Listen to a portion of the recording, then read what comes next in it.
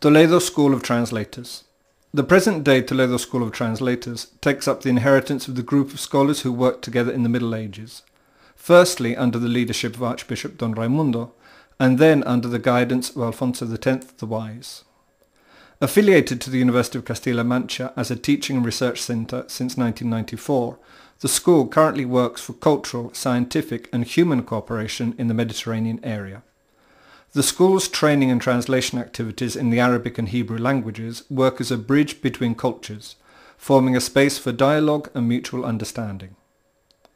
The new School of Translators is located in the 15th century palace of King Don Pedro, the splendid mudéjar-style facade of which is crowned by a profusely decorated wooden pentis. The interior conserves the original mudéjar-style panelling in what is today the assembly room. The library, specializing in Arabic and Hebrew languages, is home to some 11,000 catalogued items.